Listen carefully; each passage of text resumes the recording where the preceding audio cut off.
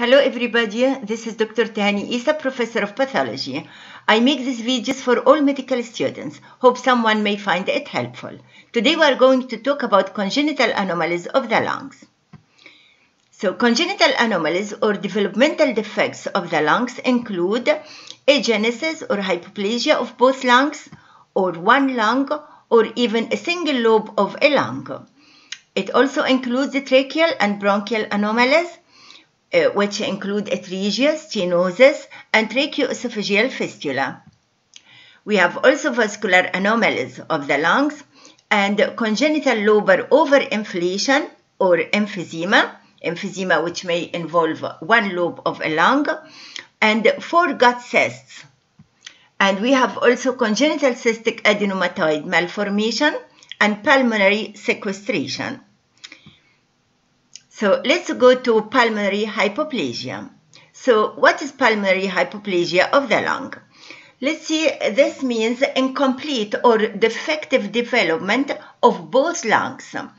Maybe one lung may be affected more than the other, or the lesion may involve only one lung, but in majority of cases, both lungs are involved. This leads to decreased weight, volume, and acini disproportionate to the body weight and gestational age.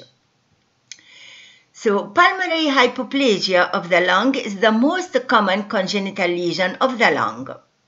It is found in 10% of neonatal autopsies and 90% of cases associated with other congenital anomalies, such as hypoplasia of bronchi and pulmonary vessels, or congenital diaphragmatic hernia. So in congenital diaphragmatic hernia, as you see, the abdominal, this is the diaphragm, and here is the abdominal contents enter into the thoracic cavity and compress the lungs and prevent its normal development.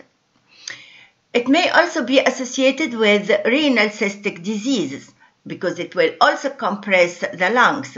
Renal cystic diseases or renal agenesis. Agenesis means absence. Genesis means formation. Agenesis means absence, not formation. Here is agenesis of the left lung. You can see the right lung, but there is no left lung. This is renal agenesis.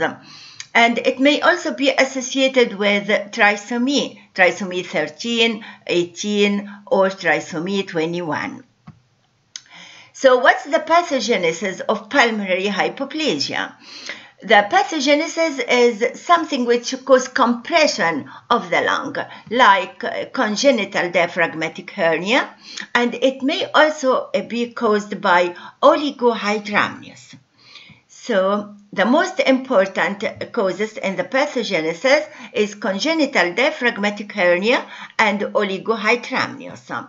So congenital diaphragmatic hernia, as you see, it occurs once in each 3,000 newborn, and it is associated with 30 to 60% mortality rate. In this case, you can see the abdominal contents enter the thoracic cavity. Here, this is the diaphragm, and this is the hernia, and the abdominal contents enter into the thoracic cavity and causes compression of the lungs.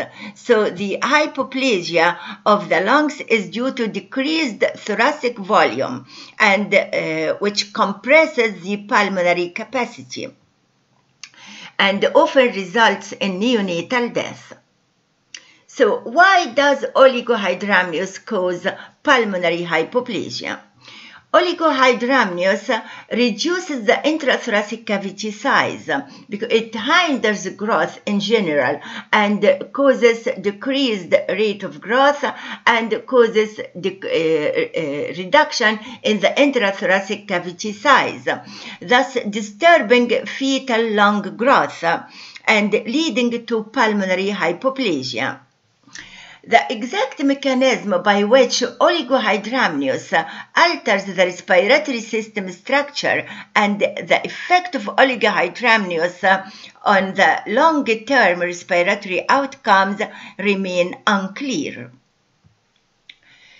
So, pulmonary hypoplasia is the final consequence in association with any urinary tract disease in utero that leads to oligohydramnios.